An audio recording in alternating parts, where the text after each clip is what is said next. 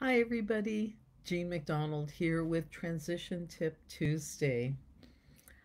Many of you have been hearing about this journey that my brother's gone through. It started out almost a whole year ago when he had a brain hemorrhage and then 2 months later had a seizure. And he was living in a beautiful area of New Mexico on a beautiful estate. And suddenly I had to go there and just uproot him and bring him to Washington State, have him move into my house for, gosh, at least, what was it, 6 months or 8 months until we got him a place of his own.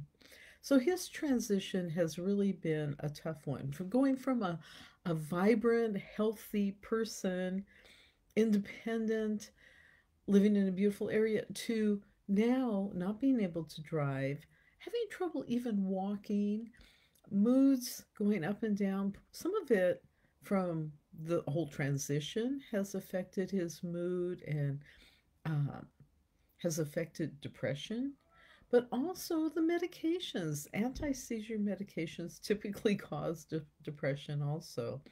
And we've been in a process of changing his meds around. And that brings me to today's topic is dealing with the ups and downs of a tough transition. Our weather here in Washington State, up in the northwest corner, finally turned warm. And I noticed a change in my brother because he's used to warm, dry weather. And one day he wanted to go for a walk. That was great. He was so pumped up. And we went for a long walk. And then the next day, crashed. All of a sudden, um, fatigue, depression, so much hit. And then it's kind of stayed that way. And then this last week, we went out to lunch, at the landing where the landing here in Port Angeles, where we could, it was a clear day. You could see Canada, see the ferry that's going to the Victoria Ferry, the Coho, and just had a very nice, enjoyable lunch. And he felt very uplifted. He was seeing his mountains, seeing things, and then crash back down. It's like up and down. And one of the reasons is he's having side effects from his new medication. So I visited my sister in law this last week, and her daughter has had epilepsy since she was a child. And it took a long time. Her daughter experienced grand mal seizures, and it took a long time to figure out which anti-seizure medicine worked best for her. Well, I let my brother know this, and because he was starting to even talk suicidal. He jokes, but you can't take that too much as a joke.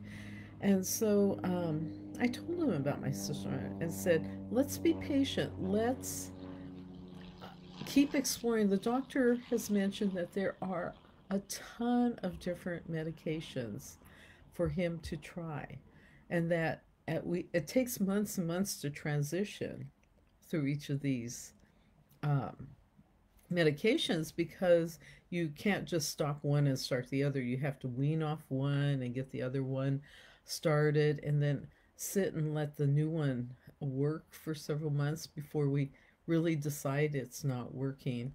So just letting my brother know that there was hope, that he didn't have to live his whole life with dizziness, with fatigue, with depression, with all these side effects that come from his medications.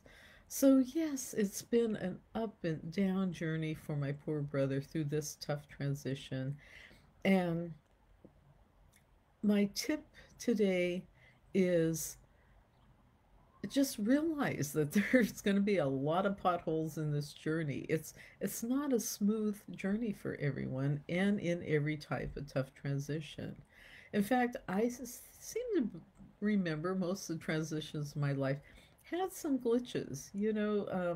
Some went smoother than others. It depended on whether or not that transition um, was one that I wanted. If it's a purposeful transition and it's tough, sometimes you expect things to be tough. You expect things to not go as smoothly, but you're moving towards something you really, really want. And so that makes that transition perhaps a little easier to deal with the ups and downs. Whereas when you're in a tough transition, like my brother, where he is, this was not intended. This is not the life he expected to have.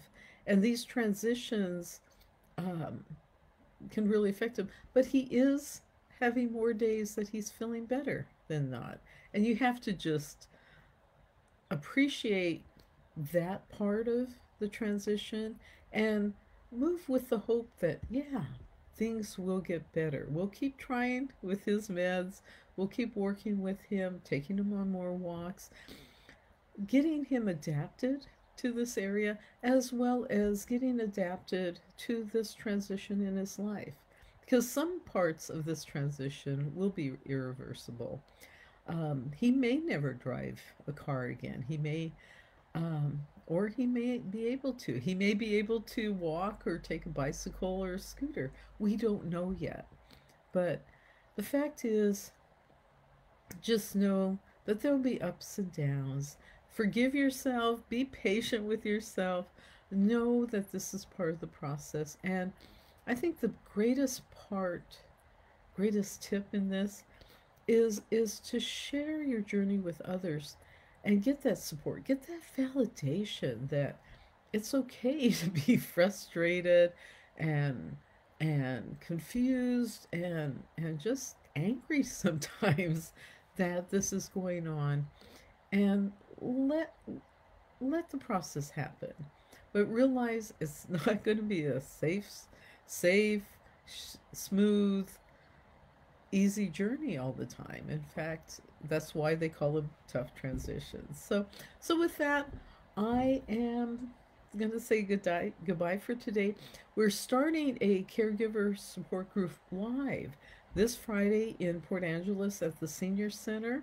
But you can contact me because we will have a virtual component to this. So if you want to attend virtually, if you're not in our area, please, or if you're in our area and you can't physically get down to the center, please contact me through Facebook, through my website, jeanmcdonald.com, and we'll get you connected so that you can join us. It'll be the first, third, and fifth Fridays of the month, and from 8 to noon Pacific time. So with that, have a great week ahead.